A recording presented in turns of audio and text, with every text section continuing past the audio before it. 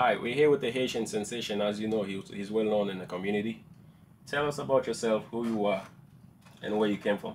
Alright, my name is Max Touloute. I'm sorti Okay, mse moun Okay. Mse piti pastor Paul Touloute. Anpil moun konen vo isi ya. I'm just very pleased to be here with you guys today. I'm just happy to be in Boston area, be around so many people that I know, and be around good family. And I'm just excited to finally be here today and get to be with you guys and get an interview. Alright, how did you start playing soccer?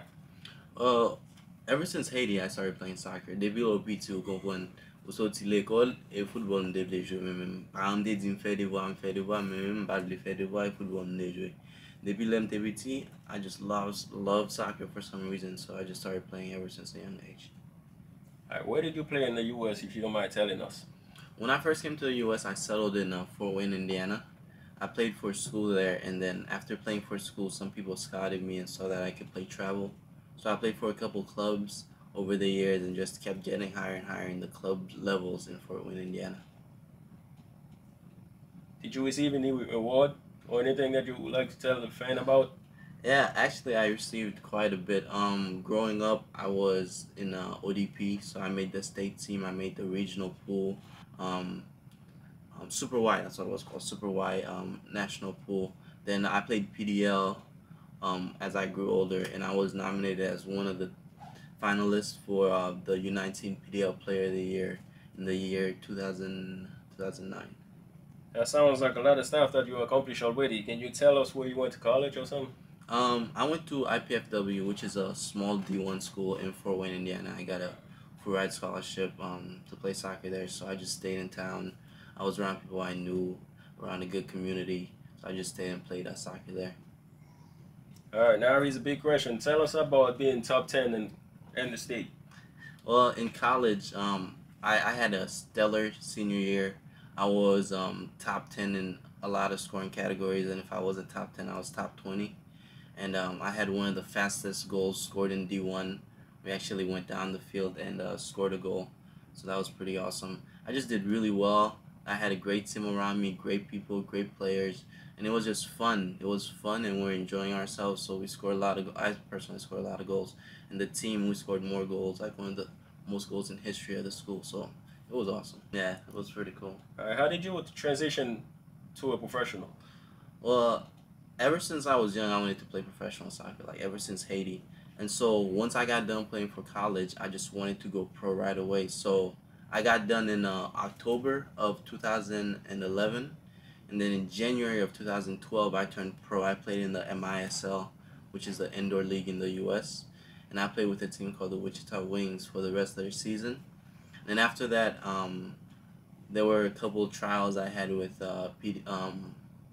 NASL teams and PS, no, the above PDL. I don't remember what it's called, but right under the MLS, I had a couple of trials with Harrisburg City Islanders and some other teams, but nothing worked out. So I decided to go to Iceland, and I went to Iceland and played last year. Now tell us about you joining the national team, the Haitian national team. The Haitian national team. Log gen yon jan pou ka reprezente pe yo nepot kote ou soti yon go ne liye. But for me, ever since I was young, that was like play professional soccer, play for the Haitian national team. And so I did very well in Iceland, and I was lucky to join a good team and join a group, good community that took me in and allowed me to perform very well. And so after that, I came back to the U.S., went back to school, and I got in contact with the national team after a while, and I went to Haiti, trained with them, and after that I traveled with them to Grenada, and we played in the Caribbean Cup. I didn't actually get in, but it was a great experience to be on the team, to train with them, and to be able to be around players and be around such a high level. Now a lot of fans are waiting to hear from you. What's next? After a few months of talking, my agent and I, we've decided that I'm gonna go back to Iceland for the next season to play again. So I'm just waiting for my visa. Konen lo gen passport Haitien gen pil bagay ou bezwen fè. Aske moun ba ble pou veni nan pe yo, mba pou sa e gare yo men gen le. Yo gen problem, but once I get my visa, which should be soon, I'll be going to Iceland to play for their season. All right, Max, what do you have to say to the youth out there who wants to reach your level?